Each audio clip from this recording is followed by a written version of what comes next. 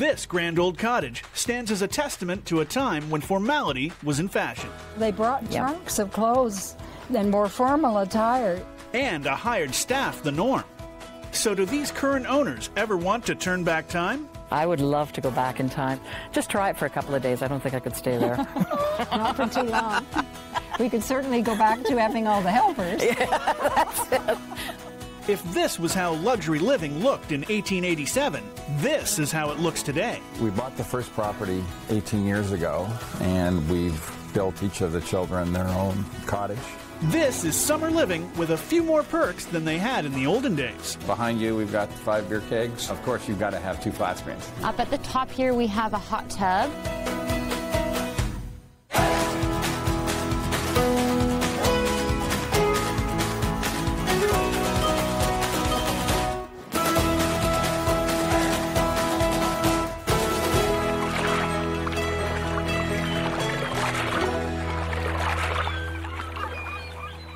I'm Elizabeth. I'm Deb, and this is our retreat. This cottage is what luxury summer living used to look like. At 127 years old, this charming and stately summer home is truly a grand old dame of Canadian cottage country. It stands as a testament to the good life as it once was, well before satellite TV, powerboats, or even electricity.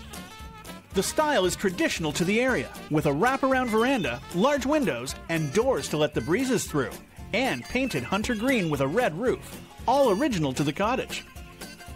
It's known as Longwissa. Deb Cooper and her aunt Elizabeth Bell are the current stewards of this grand family legacy.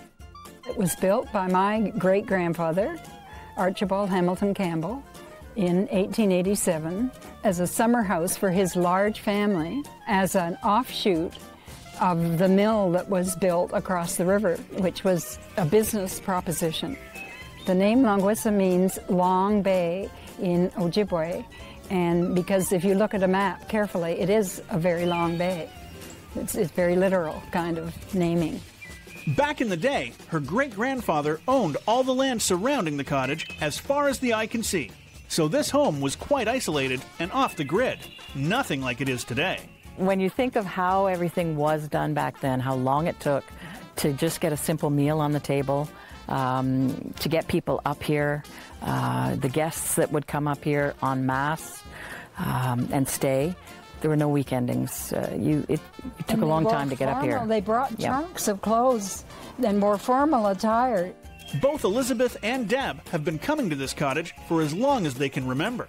Well, it's been in the family for 127 years. I've been up here for 75 summers. I'm the 5th generation. And I'm the 4th. When you walk into the cottage, it looks exactly like 1887. The furniture has not changed. It looks almost identical to when I was very small. And the children's rocking chairs are still there. Yeah, change is always interesting, that's for sure. There's not much around here. And this is the main house of Longwissa.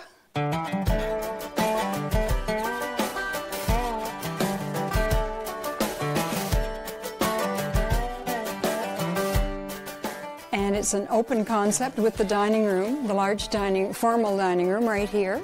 The feature is that there is a lovely skylight which lets in light.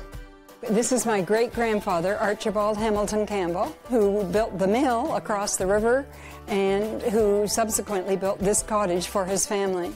This picture was taken approximately in the 1890s, but it's one of the best pictures we have of the person who was responsible for beginning this. Perhaps the most unusual decor elements are the signs, such as this one, hand-carved by one of the previous occupants. There are 16 such signs in the cottage, each one quirky and playful. This is a puzzle that is a play on words, and if you say it quickly, it says, paddle your own canoe. And that means paddle your own canoe, which means mind your own business, which my grandmother suggested that we do quite often. The tools used by Elizabeth's great-aunt to carve these signs are memorialized in this display case, almost museum-like. As are these oil lamps, kept on display as a window to the past. These Oil lamps are a reminder of the old days before they brought the hydro in the 30s. It is like a museum, and we try and take care of the various artifacts. You just can do what you can do. The cottage artifacts also include leather-bound guest books containing the names of every single person who has stayed at Longwissa since the day it was built. And anyone who stays here overnight signs the guest book.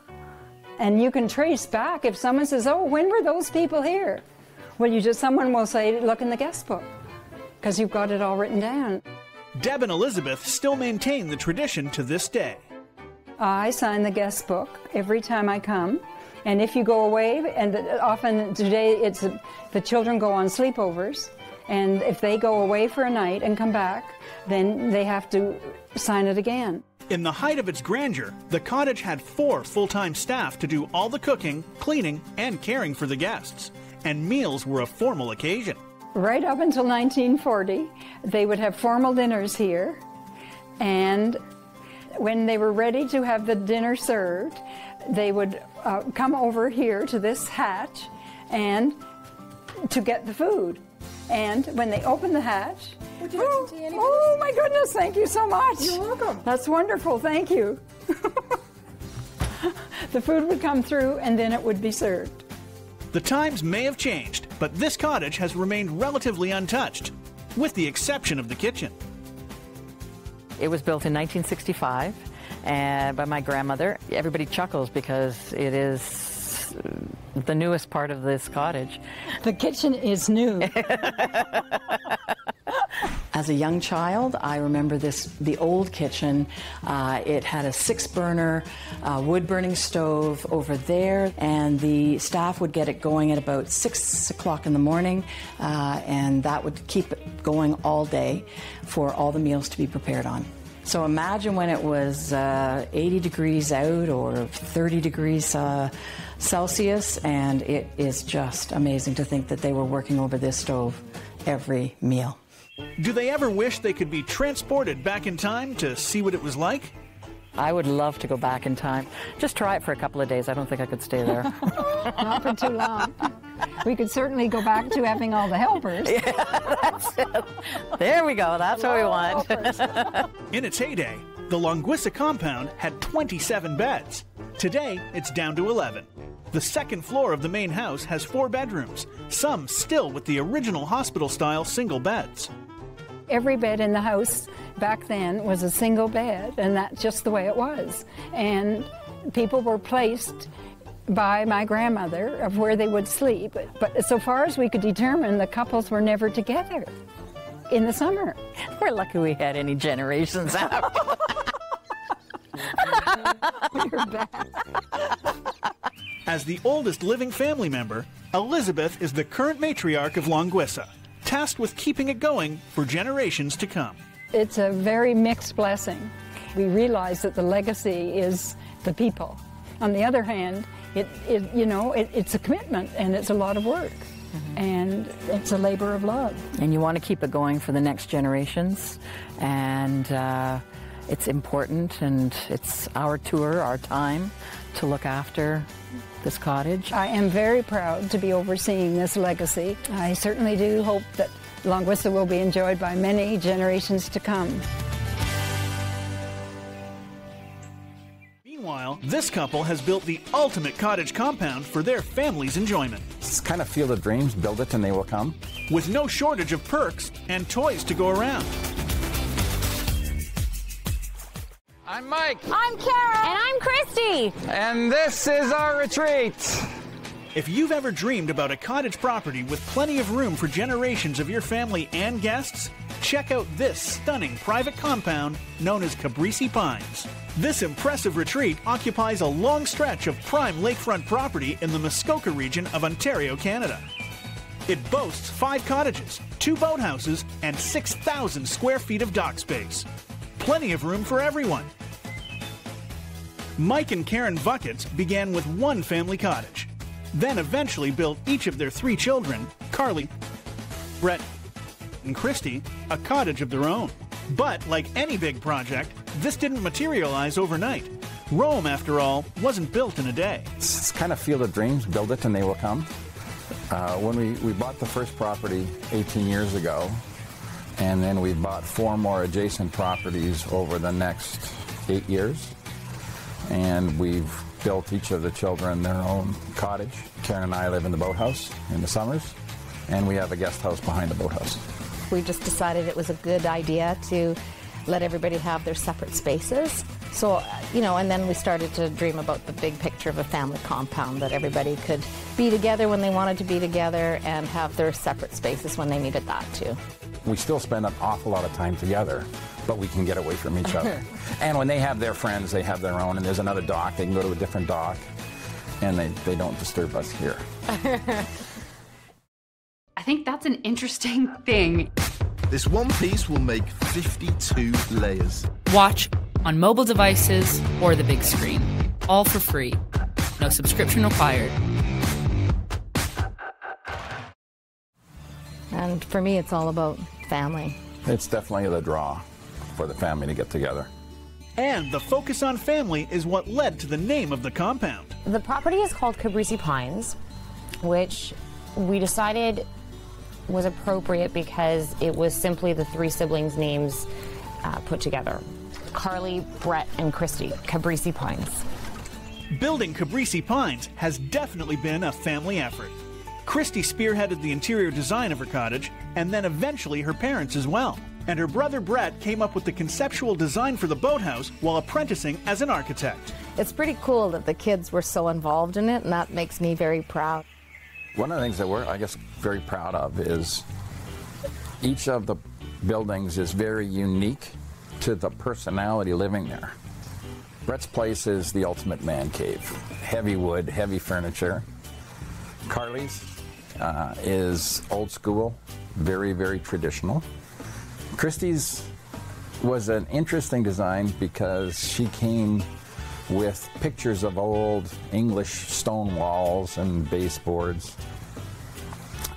Gothic almost to a degree. Christy, an interior designer, is the couple's oldest daughter. Of the 3 siblings, Christy spends the most time up here. I feel very connected to this place because I got married here, our family will grow up here, and I also feel connected to the place because I designed my cottage, and it has basically been the basis start to my career. Christy's cottage sits on the site of the original property purchased nearly 2 decades ago. A lot has changed since then. Okay, and this is my cottage.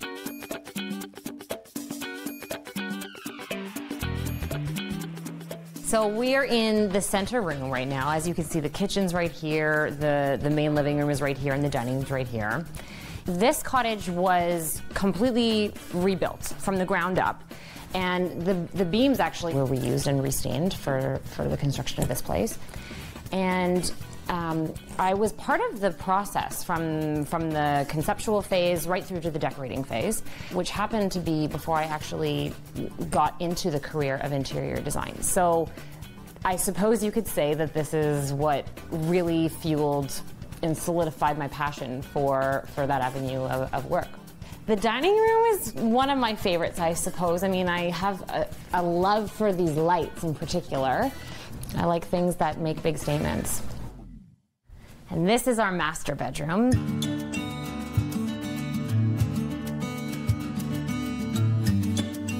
This archway was part of an image that first fueled the concept for this entire place. So this doorway has a special foundation to this entire building.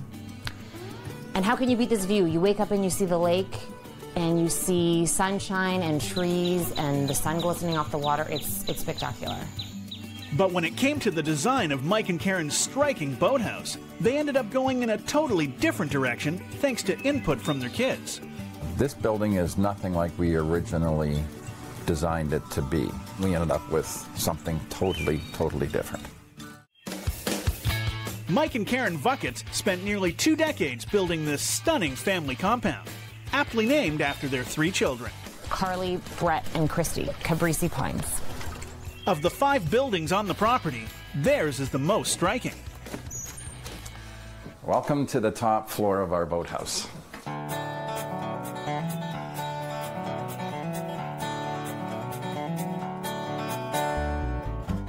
This is our main living space, and as you can see, it's very different from all of the other spaces and living areas on the property. Christy's picked everything out. My only condition was, I want a couch that I can lay down, be comfortable, not fall off of, and watch sports Sunday afternoon. As you can see, the space is totally open. Bedroom, living room, washroom and closets are tucked behind. I have a real affinity for water and the sound of water. I find it extremely soothing. I wanted to have an indoor water feature in addition to the big waterfall between the first and the second floor. So Christy found and designed these, and we had them built. It was interesting, the first night we slept here, Karen and I are looking at each other and going, I don't think we're going to be able to fall asleep with the noise. That was probably the last thing we remember, because we were out instantly. It is so soothing, and it's instantly you're asleep. The actual inside living space is only 650 square feet, but with the high ceilings and walls of glass, it seems much larger. With all the boat traffic coming by to take a look at the waterfalls and the unique design of this building, we have to be careful about what we're wearing or... if the blinds are up or down. The blinds are up or down. I don't like looking at myself in the mirror naked, let alone leaving the blinds up. It's an interesting place to live in the summer, being on top of the water. You wake up in the morning, you open the blinds, you hear the waves lapping, the sun shining, reflecting off the properties across the bay. It is a really funky place to wake up. So this is where Karen and I spend most of our evenings. We've got the great loungers, we've got the big screen TV, we have these blinds subject to the mosquitoes and the black flies that come down on all three sides that keep everything out, so we can be in here waving at the mosquitoes and enjoy the outdoors without having to worry about getting bit. Because of all the black granite, it gets quite hot. So we have these misters built into the eaves that send down. If you've been to Vegas, you understand outdoor air conditioning. That's what we have here. We've got all of this greenery and color. Surprisingly, the color of that green matches all of the color of the furniture downstairs. Solely Brett and Christy. And it looks really, really spectacular from the water. Welcome to the lower party zone of our boathouse. We do all of our cooking out here.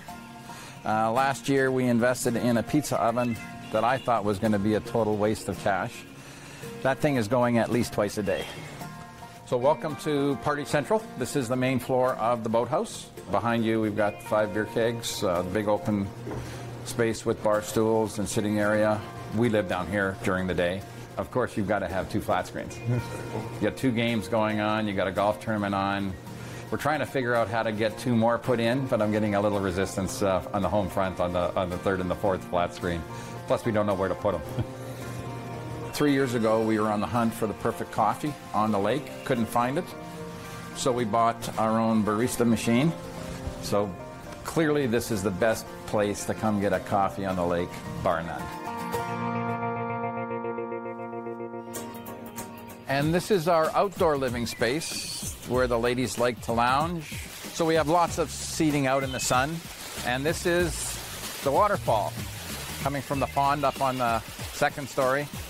Runs down, we light it up at night. This is the feature that I think attracts an awful lot of the boat traffic to come and see. And there's plenty more to see that the boaters cannot. This luxury cottage property not only boasts 5 separate cottages for family members and friends, it has plenty of amenities as well. Everything on the compound is connected with gravel roads and beautiful stone walkways, with stunning landscaping throughout. Back there is my brother's cottage. Over to this side is my sister's cottage. And over in the center of the property is my cottage. And then at the far end, we have a guest property at the back of my parents' boathouse. Okay, so this is my sister Carly's cottage, and she lives down in Los Angeles, and she's only here about twice a year. So a lot of other family members use this place often throughout the summer.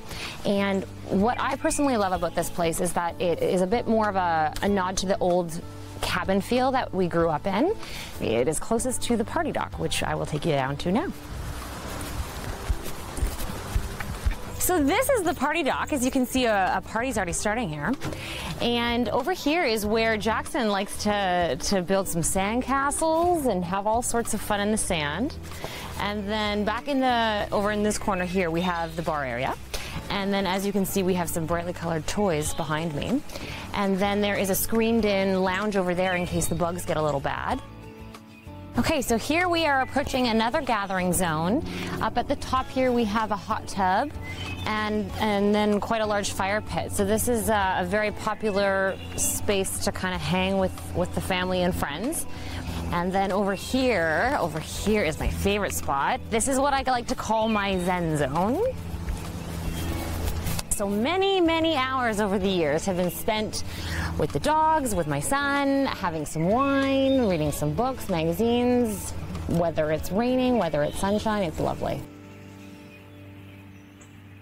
Well, I love it here because of so many reasons. I can have some alone time, I can have family time, I can have romantic time with my husband, I can have laughter and create amazing memories with the whole family. There are endless reasons, really. The best thing for us about the cottage legacy is everybody's been involved in all aspects, in the construction, the design, the use. Cabrissi Pines is the facility to keep our family together. The third generation and the in-laws, so their experiences, our kids' experiences, what will ultimately be our grandkids' experiences, they will identify Cabrissi Pines with the family. Mike always gets emotional when it comes to family.